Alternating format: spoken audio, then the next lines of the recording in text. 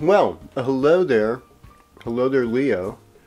And welcome to your horoscope. Well, you'll be happy to know that most of today and a good portion of tomorrow, I'm talking about Friday the 15th and a good portion of the 16th, it's all about you. And I think, since the 15th is tax day, oh God, there'll be all this drama, Leo, read Leo, about tax day. But here's the good news. We've got on Saturday, right, Saturday, we have the moon and the sun trining each other Saturday, late that morning at 10:48. What a wonderful, lazy Saturday morning. Everybody's going to be feeling good.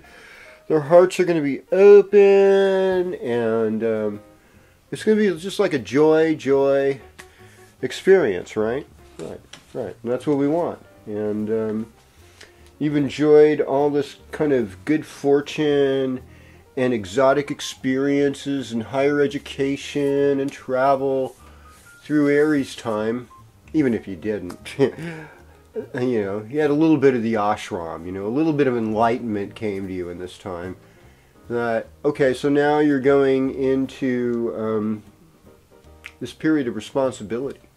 This period where you let your talents and skills shine and they really work for you. And one thing we talked about that for Leos, Taurus is the midheaven, and it's a beautifier. And what are the occupations of the beautifier? Well, it's like the musician, the artist, the cook, the gardener. These are the beautification pursuits, and so you got to do something to beautify things. That's your next task. Probably making some money this week too. I just thought I'd throw that out there. So I'm gonna make you feel bad.